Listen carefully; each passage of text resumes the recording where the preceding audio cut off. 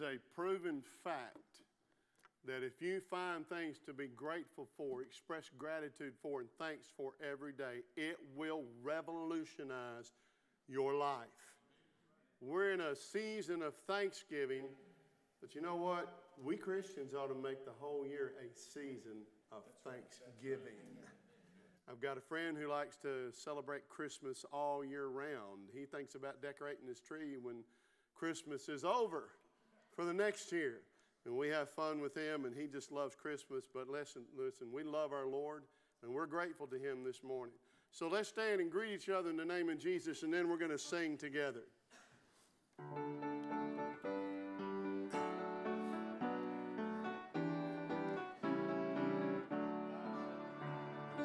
Enter his gates with thanksgiving in my heart. I will enter his courts with praise. I will say, this is the day that the Lord has made. I will rejoice, for he has made me glad. He has made me glad. He has made me glad. I will rejoice, for he has made me glad. He has made me glad. He has made me glad. I will rejoice, for he has made me glad. I will enter his gates with thanksgiving in my heart. I will enter his courts with praise. I will say, this is the day that the Lord has made. I will rejoice, for he has made me glad. He has made me glad. He has made me glad. I will rejoice, for he has made me glad. He has made me glad. He has made me glad. I will rejoice, for he has made me glad. Let's go the third time. I will enter his gates with thanksgiving in my heart. I will enter his courts with praise. I will say, this is the day that the Lord has made. I will rejoice, for he has made me glad. He has made me glad. Oh, he has made me glad. I will rejoice, for he has made me glad. He has made me glad. He has made me glad. I will rejoice, for he has made me glad. Now listen, if y'all visiting, y'all can wait till after the service to visit. Y'all just supposed to greet each other and love on each other. We got some singing to do. Oh, God bless you. Praise God for such a friendly church and for people who love other people. We're going to count our blessings this morning with hymn number 585. Count your blessings. The words are on the screen. When upon life's billows you are tempest tossed, when you are discouraged, thinking all is lost, count your many blessings, seasons will not come, and it will surprise you what the Lord has done. Count your blessings, thank the Lord, my heart. Count your blessings, see what God has done.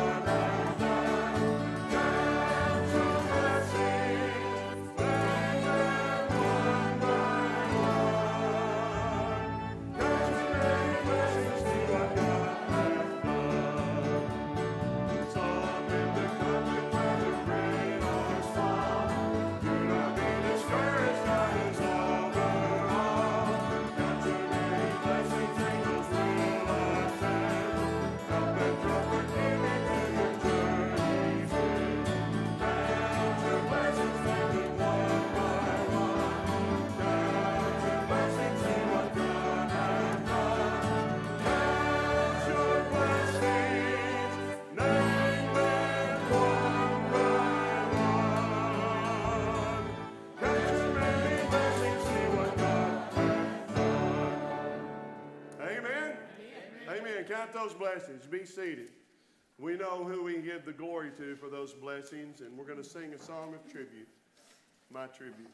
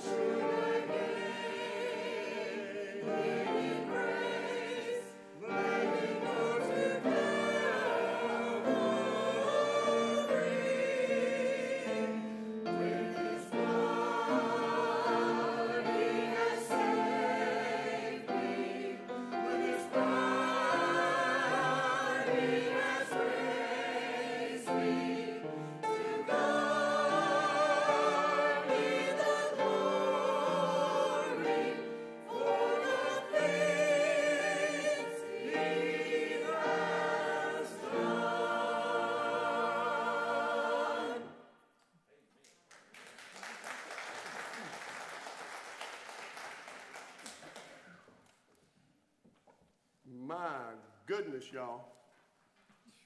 That was good. And to God be the glory for it. Let's stand together. We're going to sing Give Thanks with a Grateful Heart. Number 576. It's going to be on the screen. Stand with me. This is our offertory song together.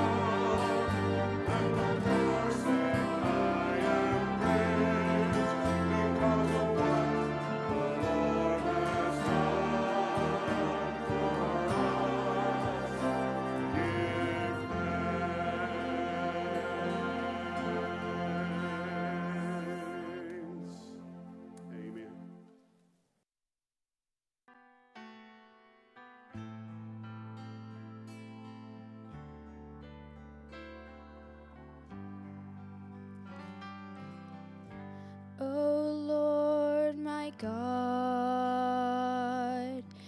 When I in awesome wonder consider all the worlds thy hands have made,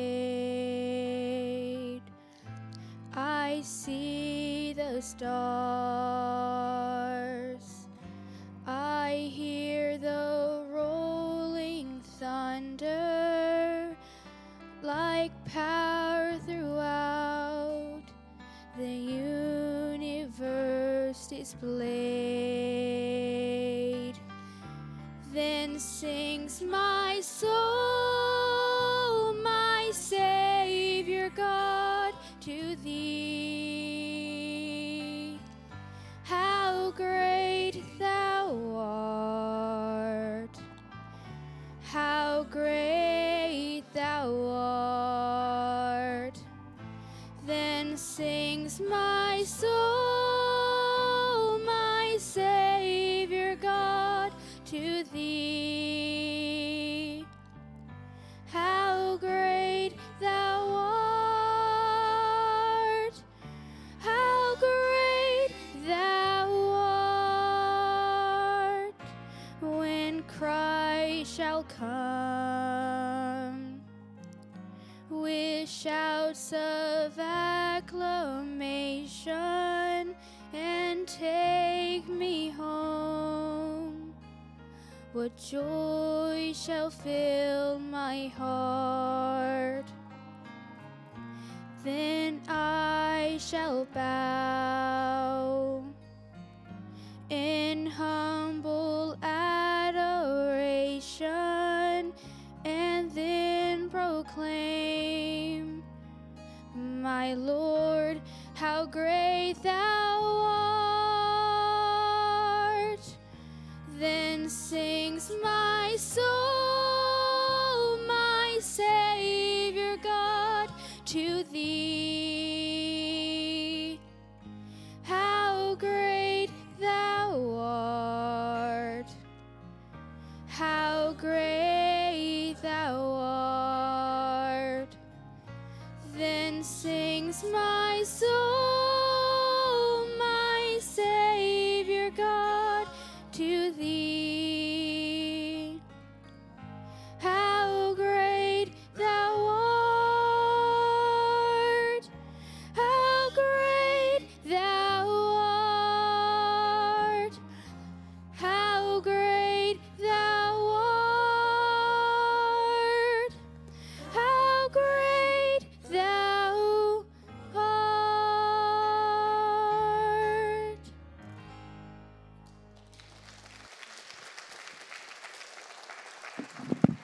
Let's go to the Lord in prayer before we proceed to the proclamation of His Word. Let's pray.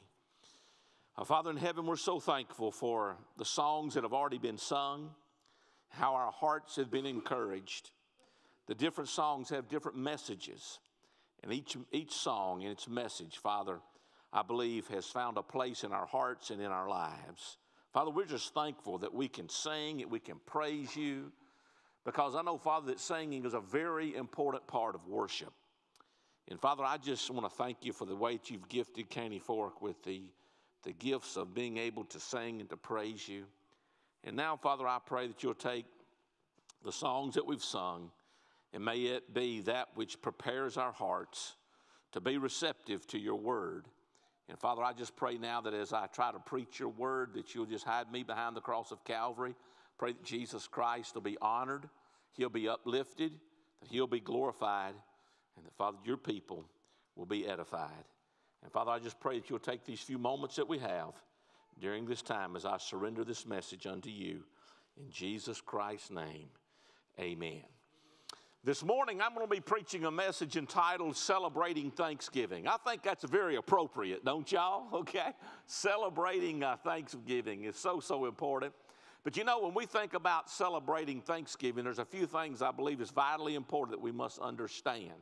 And when I say the word celebrating Thanksgiving, we must understand the spirit of gratitude is not outdated. Did you hear what I just said? The spirit of gratitude is not outdated. And I like what Brother Don said earlier when he came up and just began the service. Do you know what's one of the best things for us to do in our lives? Is to get up in the morning and to be able to be grateful for what God has blessed us with and just begin to thank God for certain things. Do you know that's one of the reasons I don't watch the news anymore much? Now, y'all gonna think I'm crazy. I used to be one of those people but when I got up in the mornings, I want to know what was going on in the world. I'd watch this news or I'd catch this, and I just wanted to know. If you want to be discouraged today, get up in the morning and watch news.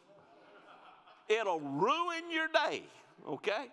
So the best thing that I do is I just don't even watch the stuff, and I'll just listen to a few things along the way. But here's the thing you got to realize. Bad news in, bad news out. Good news in, good news out. And so I really believe this. It is so important that we just realize that we can count our many blessings, have a spirit of gratitude, and that spirit will affect your attitude throughout the whole day. So be mindful of that. Just be mindful of God. I just want to have a grateful spirit within me.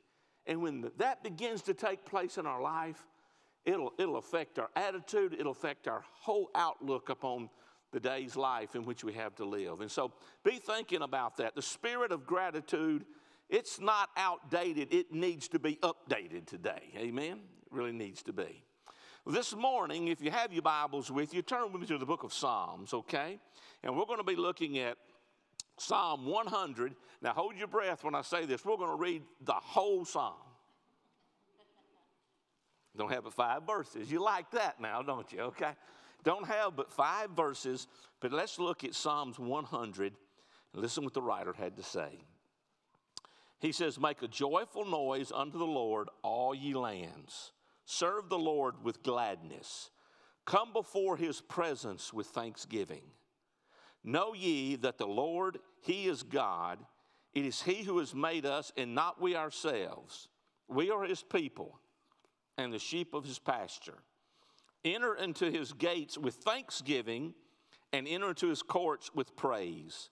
For thankful or be thankful unto him, and bless his name. For the Lord is good, his mercy is everlasting, and his truth endureth to all generations." Wow. When you read that particular psalm in general, remember this. The greatness of God is characterized in this psalm. And when you look at the bedrock of this whole psalm, there is praise and there is thanksgiving. But underneath all of that is the greatness of God, the magnitude of who God is. And when we begin to understand the characteristic of who God is, and he's characterized in this psalm, it will help you and me to have the type spirit of thanksgiving that needs to come from our lives, that we can have a positive effect upon other people. So when you and I read this psalm, be mindful of that. It is talking about the greatness of God and his character, which will affect our outlook upon life. Also remember this. Remember what you find in verse 4 here. Verse 4 is what I'm going to build the whole message around, I believe, in application. So watch what it says in verse 4. Enter his gates with thanksgiving, and into his courts with praise. Be thankful unto him, and bless his name. Now, this is enter his gates with thanksgiving. Let me share something with you. And I've always said this. How in the world can you come to expect God to show up in your life on Sunday if he hasn't prepared your heart for Sunday? A lot of times we've got to realize coming to worship and to praise him has a lot to do with the aspect of before we ever arrive at church. I remember, I don't want to say his name, I can tell you his name. I remember way back when I was a youth minister years and years ago. That was a long time ago. I was just like about a sophomore in college. It was back in the early 80s. And I can remember serving on staff there as a youth minister. There was this guy that was a school teacher, and he was kind of a jokester, you know. but he was just a real good Christian man, served during the life of a church in West Tennessee.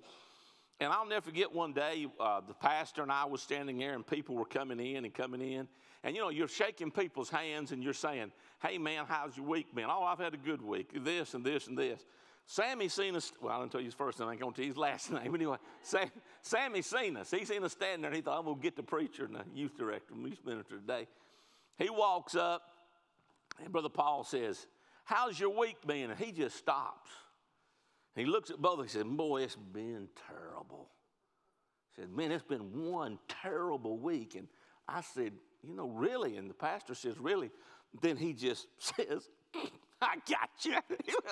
I got y'all, Then he went to laughing because he knew that we had bit it. Okay, we got onto it. And so he hadn't had a bad week at all. He just wanted to have a little fun. He was picking with us.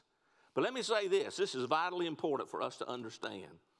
If we have a thankful heart, a spirit of gratitude, I want you to know it is very important that when we do that, we can worship God, because it says enter his gates with thanksgiving. When we come to God's house, we need to be having a thankful heart when we get here. Enter to his courts with praise. Be thankful unto him, and then bless his name.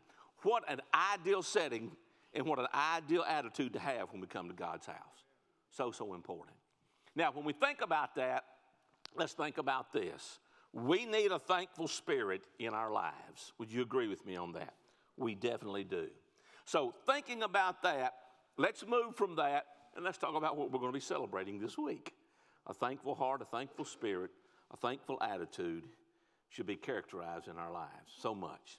Remember this, Thanksgiving in itself apparently grew out of what we know as the Harvest Home Festivals that were celebrated in England. That's the reason when the colonies were put together, when they all came together in the eastern part of the United States. What we've got to realize is this. Homecoming to them was a time of festivity. Their homecoming was kind of like that of a spirit of thanksgiving. So they would get together and celebrate with one another, and they would have these home harvest festivals, and they celebrated that in England. Well, guess what? That happened to carry over to the new land here as well, okay?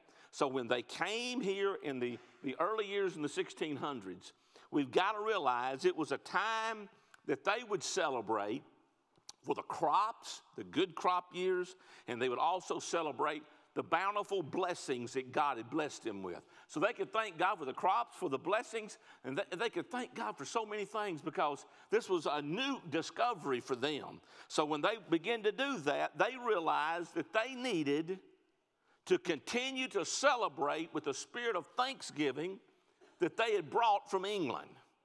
And so what we realize is this, the early colonists themselves had their first Thanksgiving in 1619. So in 1619, they had their first Thanksgiving. But the thing about the first Thanksgiving was this. It was totally religious. And so what happened was it was a time of worship, a time of praise. It was like a magnitude of a worship service where they just gave God praise, and it was strictly religious. But you know what happened? This is a joke now, y'all, okay? They brought in a few Baptists with their fried chicken, okay? Okay? They brought in some folks. Now, what began to happen was this. It went from strictly being religious in 1619 to where then in 1623, see, that's not but 4 years later, guess what happened? It became a decree that they would celebrate this every year, and it became not only a religious celebration, but it became a day of feasting and thanksgiving. Boy, don't that sound good, okay? So what happened was, after 4 years, they said, hey, we're going to get together and we're going to thank God, we're going to praise God, but I want you to know something. We're just going to get together, eat together, fellowship with one another, praise God together. Let me share something with you. It's very, very important. And I've noticed this over 30-something years of pastoral ministry. I really believe this. A lot of people may disagree with me, but experience is better than book knowledge on this. You find a church that eats together, and I'll show you a church that's close to one another. I'm telling you, folks, listen to me. We can preach, we can talk, and have, quote, worship service, but if you never sit down and rub elbows with fellow church members and fellowship with one another, you will miss out on the closeness of relationships that you can have. I really believe that. I believe that there's a great time for worship, but I'm going to tell you something. You need to sit down, eat with one another, fellowship with one another, and you can become close to one another. Now, I'm going to say this, and some people might, I'm going to bring it down where the water hits the wheel. Are you ready? Watch this. I'll show you a family that's close that can eat together. I'm going to tell you, listen to me.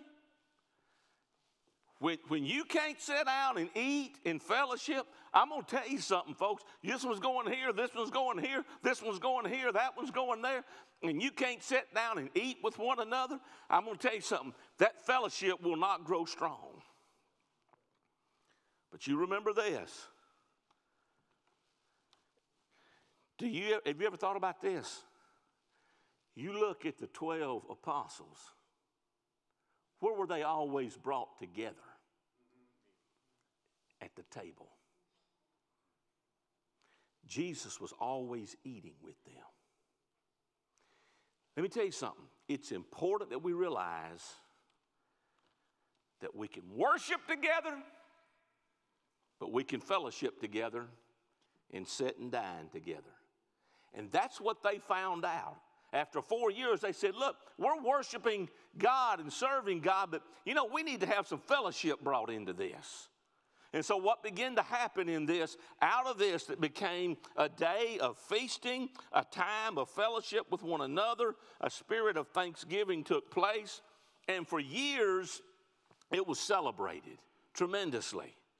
However, decade after decade, and even now, centuries after centuries, because it all began back in 1619. We've got to remember something, that as it was being celebrated and as it was being talked about, lo and behold in time, and this is really a real late celebration, okay? It wasn't until 1941, okay? In 1941, the Congress ruled that Thanksgiving would be on the fourth Thursday of November. Have you ever thought about that? 1941 is really not that long ago, folks. I know some of you are saying, oh, yeah, I know that because I was born before 1941. Now, I was born way, way, way after 1941, okay? But it was really not that long ago when you think about it. But having said that, let me say this. Now it's become a national what? Holiday. And you have the Thanksgiving parade. You got so much that's going on around the spirit of Thanksgiving. But let me say this, looking back in history, as we look at history, it seems that our early beginnings were a part of divine providence. I want you to remember that. That's the central theme this morning. Watch this. As we look at Thanksgiving and we look back in our history as a nation, the central theme, the interwoven thread is divine providence, the hand of God.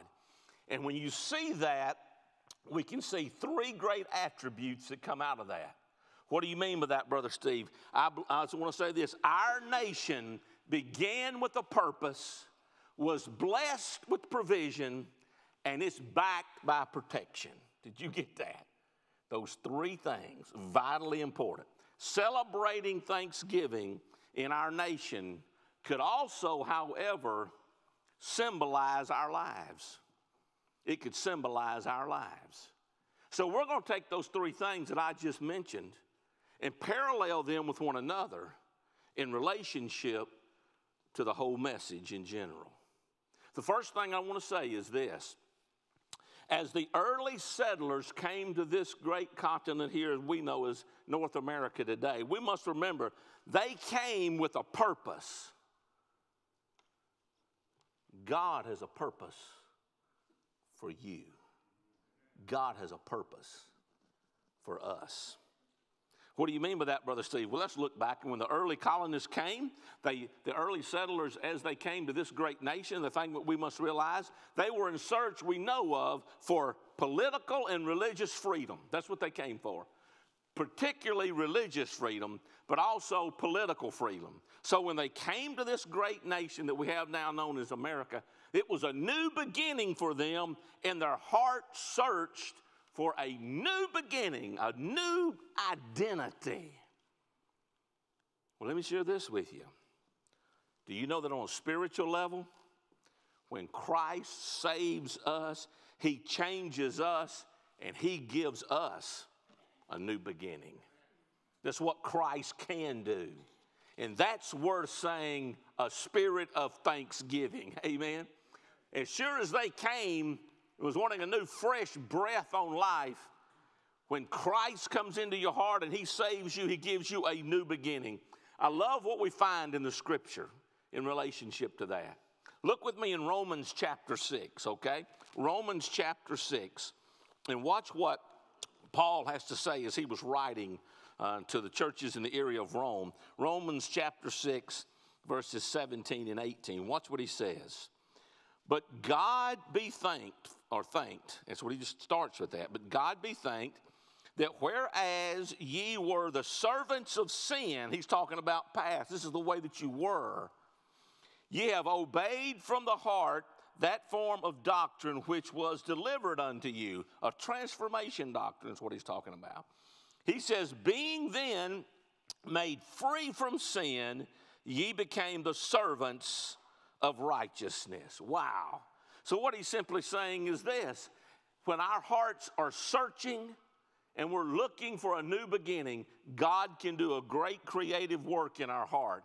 We can obey the truth of the gospel, let that gospel permeate our hearts and our lives, and we can begin to be the servants of righteousness and the servants of the living God. You know one way that you can know that your life has been transformed? You know one way that you can honestly see that? A changed heart. I am fully convinced of this. I've preached too many years. Religiosity won't get you there, folks. Too many people believe in religiosity. Well, I go to this church, and I go to this church, and I've done this, and I want you to know I'm going to lay out my spiritual credentials. Here they are. My question is this: have you had an encounter with Jesus Christ? It's the bottom line. Do you know him? Have you experienced him on a spiritual level? Not some signature in a book that you belong to this church. Whole different ball game. Very important we understand that. Then I like what Paul says here in the 8th chapter of the book of Romans, dealing with that. And I really want to look at one verse, but I want to back up to the verse that precedes that, because the verse that precedes what I want to talk about makes me excited. Amen? Listen to what it says here in chapter 8 of the book of Romans, beginning in verse 1. It says, there is therefore now, that's present tense, amen? It says, now no condemnation to them who are in Christ Jesus, who walk not after the flesh, but after the Spirit. And he says, look, when you've been born again and you've been washed with the blood of the Lord Jesus Christ, you are no longer condemned. You are set free and willing and able to walk in the Spirit of the living God. And then watch what he says. He says, for the law of the Spirit of life in Christ Jesus has made me free from the law of sin and death. You know what will change a man? You ready? You know what will change a man? You let the love of God and the grace of God and the redeeming grace of God be released in his heart, in his life, and in his spirit, and he'll become a new creation. That's what it takes. So we've got to realize, when we start talking about the whole aspect of how our early settlers came with the purpose, God saves us with a purpose, and it's so important for us to believe that and to understand that in the journey. He saved us with a purpose. Now, you're going to say, well, Brother Steve, you still haven't told us the purpose yet. I'm telling you right now, this was part of his plan, is to redeem you. But here comes the purpose. Not only to save you, but look with me in the book of Ephesians. Ephesians chapter 2, verses 8, 9, and don't forget 10, okay? Now we're going to see the purpose in this. Watch this. Look what it says in Ephesians chapter 9, Ephesians chapter 2, verses 8, 9, and 10. Listen to what he says. We know these verses. We could just quote them. For by grace you are saved through faith, that not of yourselves, it's a gift of God, not of works, lest any man should boast.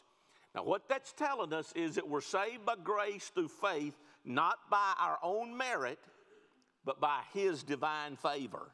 That's what we see. I'll never forget when I was just a young pastor, preacher. And boy, everybody wants to learn Ephesians chapter 2, verses 8 and 9. Everybody learns that. That's the salvational passage, that is. And I'll never forget my dear old saintly mother in her senior years, and she said, she said, don't you forget verse 10. Don't forget verse 10. For we are his workmanship. Oh, now let me tell you something. When it says we are his workmanship, don't you steal God's glory from what he's done in your life. That's the reason I am so, and I have to be very careful about this, but when I run into people and I talk to them and they talk about, well, I go to church here and I go to church there, I've done this, and my daddy was a deacon, and my mama served as this, and my mama served as that. And they build up this big thing about, I'm a Christian because of, don't you dare steal God's glory. Don't you rob him of who he is. The word of God says, for we are his workmanship. What he's done, not what you've done. Amen? Isn't that good? That's what God's done.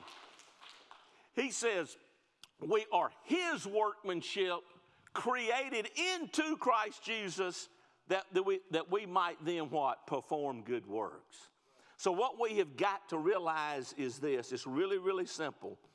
God transforms us for a purpose. And you know what he transforms us as a purpose? What the purpose is? Exactly what it says in verse 10.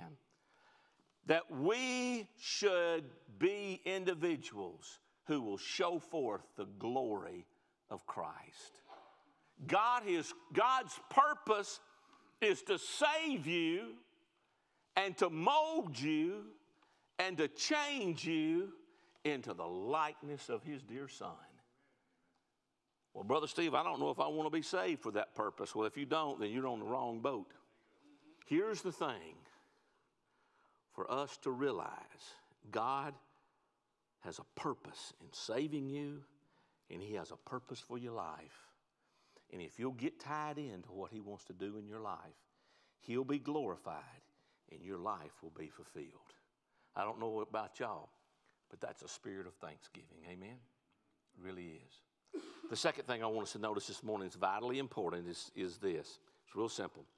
As the early forefathers were blessed by provision, God makes provision for us. He makes provision for us. See, what we've got to realize is this. Some of our early forefathers, they faced hunger. It was so bad. With trying to produce the crops that they needed and everything. They were faced with hunger. They were faced with the cold winter days. Many of them lost their lives because of the cold, wintry northeast winters, okay? Many of them lost their lives. And then sickness fell upon them as well. And so when you put all of that together, they really, really struggled. However, in all of their struggle, God still made a provision for them. And he helped them in this journey. Let me go ahead and say this. What's the hermeneutical arch for you and me today in application to that? It's simply this. Some of our early forefathers, as they faced these things, we today are on a Christian pilgrimage ourselves. And on our Christian pilgrimage, my friends, you and I are going to face some trying times. It's going to happen. We find ourselves even today dealing with things that we're struggling with in our lives. And I just want to share this with you. As our forefathers struggled at the early beginnings of this great nation, we still struggle today with certain issues that we're dealing with in America. But I want to tell you something. Whomever you might be, if you will run to God, snuggle up next to Him, and He will help make provision in your life. That's the God that we serve. We must understand that that is so true. Thinking about provision, let me say this. Do you know, this is something that's important, do you know that some of the Indians helped the early forefathers of this nation? Man, we'd have died and we'd have been swiped away if it wouldn't have been for some of the Indians who actually befriended us and helped us, or we would have never made it. Because of this reason, it was a new land, new habitation, completely different. Wasn't prepared for everything that we was going to have to deal with in relationship to our early forefathers. But remember this, if that's true for them, some of the Indians actually helped them. Remember this, God can send people into our lives as well that can help us in the journey of life. That's something we can learn out of the Thanksgiving experience. That's something we can learn out of the early settlers here in this great nation, was that God sends people into our lives to help us in the journey of life. We need to be thankful for relationships that God's put together in our lives. Do you know this? Whether we want to admit it or not, watch. Do you know you really need people in your life? Do you know that?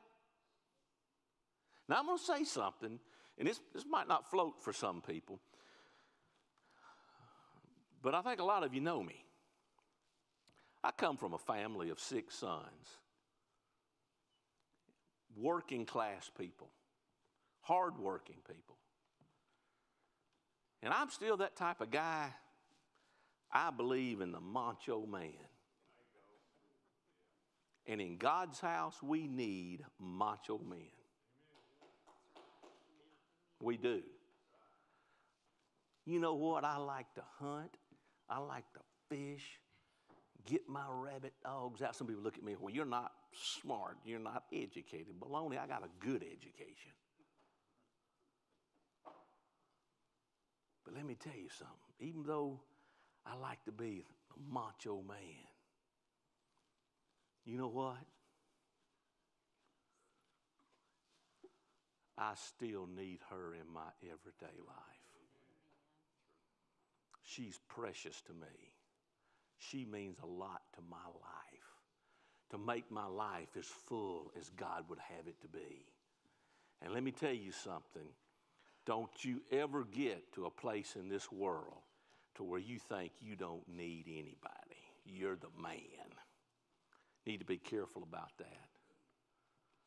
What we've got to realize is this: we need people in our lives. Even though we may be strong spiritually, we need people. Remember this, God can bless us with provision through our connections with other people. How you like that one, okay? God can bless our lives through connection with other people. God sends people into our lives. And it can be in many, many ways. And by that I simply mean this. God may send somebody into your life to speak a word of encouragement into your life. Look at me. Look, there's people need encouragement. And I want you to know God will send people into your life to help to encourage you and help to edify you along the way. And it's so important. You know, the Indians were there to help the early pilgrims. They were there to help. Look, God's going to send them type of people into your life today to help to encourage you along the way. And God will send people into your life to help give you some advice. And when we understand that, look, that's God's way of making provision for your life. I want to be honest with you. We all need help. I know what some of you are probably thinking. I don't need no help, son. I've got it all together. I know that. I like to think that too. I don't like the idea that I think I can make it. I got it, buddy. I mean, y'all know what type of man I am, you know? I mean, hey, I like a man's man. But let me go ahead and tell you something.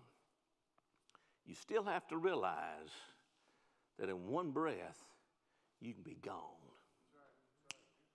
Just like that. So what am I trying to tell us? You remember this. God will put people into your life to help bring provision to where you can be more well-rounded in life, and we need to be thankful for that. Do you know David, he realized that. David did in the Old Testament. You don't have to turn there, but I'm going to say this. Y'all probably already know this verse. It's one little verse found in Psalm 23. It's the first little verse, and what does it say? It says, the Lord is my shepherd, and I shall not what? Won't. Well, God took good care of him. Good care of him. And then also I want you to notice down here in verse 4, it's very important what he has to say. Verse 4 is important. Later we're going to find out, or we can do it right now. Watch what he says. He says, yea, though I walk through the valley of the shadow of death, I will fear no evil, for thou art with me, thy rod and thy staff, they comfort me. You know, that's a spirit of protection that God gives as well, right there. Well, then look with me in the book of Philippians, Philippians chapter 4, okay? Philippians chapter 4 is very, very important. Listen to what Paul had to say in regard to the aspect of God's provision. Listen to what he had to say here. He says, my God shall supply all your need according to his riches and glory by Christ Jesus. He will supply your needs, which means he is making provision for us. And it's important that we understand that as he makes provision for us, God will supply all of our needs. He didn't say he's going to supply all of our wants, but he's going to supply our needs according to his riches and glory by Christ Jesus. Brother Steve, what are you saying? I'm simply saying this. Do you know that our Christian pilgrimage, it actually begins with a purpose. And the purpose is that he may make us into the likeness of his dear Son. Ephesians chapter 2, verse 10. Secondly, we've noticed this, that he also includes within this great Christian pilgrimage, he has blessed us with his provision. And we've seen that. The illustration is between the individuals that God sent into the lives of our early settlers. God's going to send people into our lives to help make provision in our lives that make us more of what God would have us to be. But thirdly and quickly, remember this. We are also backed by his protection. We're backed by his protection. And going back to what we looked at just a moment ago, listen to what David said over here in Psalm 23, verse 4, as I made mention of a moment ago. He says, yea, though I walk through the valley of the shadow of death, I will fear no evil, for thou art with me. Thy rod and thy staff, they comfort me. David knew who was protecting him in the journey. So much. And then I also like what is said over in Psalm 34. If you turn there with me, if you want to, Psalm 34. Listen to these verses. In Psalm 34, verses 7 and 8, this is a very powerful passage of Scripture that means a lot to us, okay? Psalm 34, verses 7 and 8. It says here, talking about God's divine protection, he says, the angel of the Lord encampeth around about those who fear him and delivereth them. Oh, taste and see that the Lord is good. Blessed is the man who trusteth in him. Wow. I like what he says up there in verse 7. It says, the angel of the Lord encampeth around about those who fear him and delivereth them. We see God's divine hand of protection illustrated in that verse. And then turn on over with me into some other areas that's so important for us to understand. That's very important. And that's when we look on over here and we look in verse 23 of Psalm 37, okay? Psalm 37, and we look in verse 23 and following. Listen to this. This is so important for us to understand. He says, the steps of a good man are ordained by the Lord, and he delighteth in his way. Though he fall, he shall not be utterly cast down, for the Lord upholdeth him with his hand. Wow. It says, I have been young and now I am old, yet I have not seen the righteous forsaken or his seed begging for bread.